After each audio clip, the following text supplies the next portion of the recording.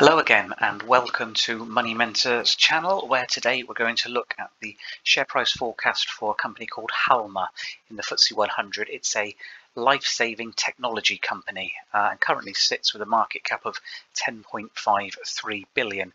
I'm going to look at Halma using Stockopedia. That's the Stockopedia software easily compares all of a company's data in one place. And if you'd also like to try this software tool for free, then hit the link at the top right of the screen and take a look for yourself. Okay, so Halma has currently got a stock rank of 66, although it had been higher in the very recent past. It was a green, which means over 80 in the very recent past, and we'll come on to why it's now only a 66. But what we can see from these metrics here is we've got a good quality stock here, although the value is poor, so it's very expensive, it's overpriced, and a momentum of 84 is good, although it is deteriorating, hence by this red arrow here. So what we can see is if we look at that year chart, it's been a very strong, it's had a very strong positive trend all the way up to the very recent, in fact all the way up to New Year's Eve. So New Year's Eve it hit its peak, and then from the rest of this year it's actually been coming down again, so the trend is probably broken. So we're 15% off the 52-week high. You'll be able to see that break a lot easier if we just put in certainly the last 3 months or the last month. So it got to a peak around there, and then it's been trending down ever since.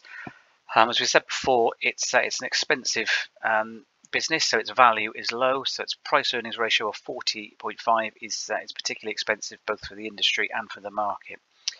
It's a low dividend stock, so it's only got 0.74 yield, so we certainly wouldn't hold it for its yield. All the recent momentums have turned negative, as we can see here. And if we'll just go down to the overall return on capital, so this is our quality part, so the return on capital, equity and operating margin, so profit margin, 23% is all very good. So we do have a good quality stock, but it's just very expensive at the moment, and ultimately will, as it gets cheaper, it will improve those metrics. So we've got a health trend of 6 under that score there. You can see the revenue graph over there on the right showing a good solid increase. Take a look at the operating profit, also trending upwards nicely. So it's actually a very good, strong, growing business with growing revenue and growing profits.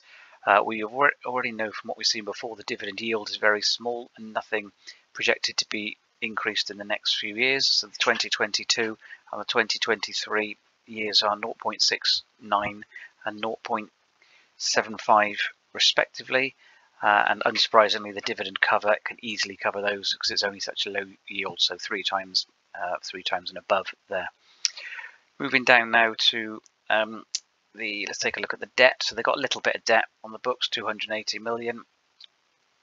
We move on down now to the actual analysis consensus. We can see we've got middle of the road, 16 brokers are currently covering it, and they say it's a hold.